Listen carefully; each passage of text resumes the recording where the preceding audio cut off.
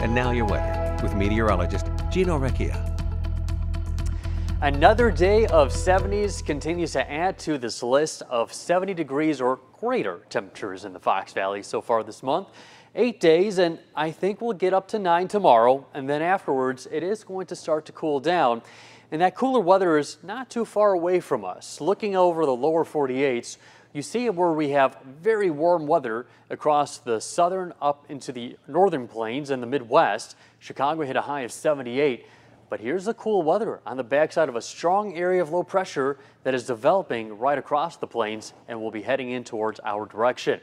This morning, beautiful and sunny skies. That was pretty much all day long. A great day to be outside once again. Slightly cooler than yesterday, but still can't go wrong for seeing these temperatures at this time of the year. It's very rare that we get those. We've got a warm front boundary up to the north and then a secondary warm front down to the south. And along that frontal boundary, we have a few isolated showers and storms developing that are expected to lift up to the northeast. And then look what's happening off to the west. On the cold side of this area of low pressure, we've got some snowfall that's mainly in the higher elevations. In Montana, they've been holding off with some of the cold weather so far this fall, but now they're finally getting into some of that. And there's a lot of winter weather headlines in effect across that portions where we do have winter weather advisories and winter storm warnings where there are expected probably 6 to 12 inches of snowfall accumulation in the higher elevations. That's where we do have those winter storm warnings in effect. Now, snowfall accumulation starting to pick up across the Rockies. We won't be dealing with any snowfall, at least here for the time being, but what we will be monitoring will be some showers and thunderstorms. All of Wisconsin does have a general thunderstorm outlook and a very slim sliver of a marginal risk of severe weather. There's a better chance of seeing some organized severe storms over the central plains, so we're clearly not in that area.